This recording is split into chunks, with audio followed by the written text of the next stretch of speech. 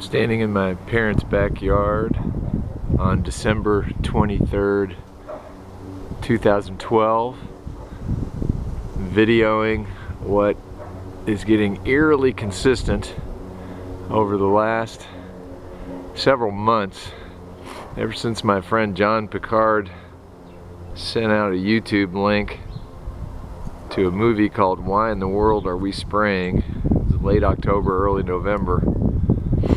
Probably at least 1 out of every 2 blue days here in Louisville, Kentucky, and down in Knoxville, Tennessee, as we were going to the Smoky Mountains and camping a couple of weeks ago. You see this checkerboard pattern of chemtrails, usually sprayed through the first half of the day, and over time they fill the entire sky as they expand all day long. All of what I'm videoing right now is artificial cloud cover.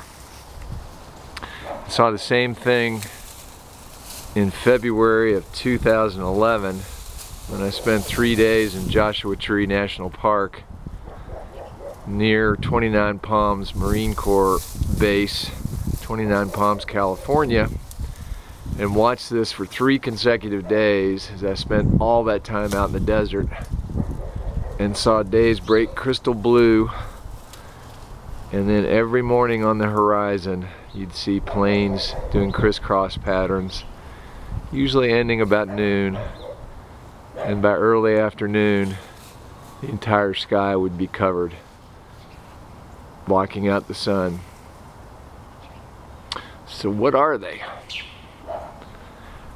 I do not know, but denying their existence is a little bit silly at this point, unless you're in denial. All of this I'm videoing right now at approximately noon is artificial cloud cover.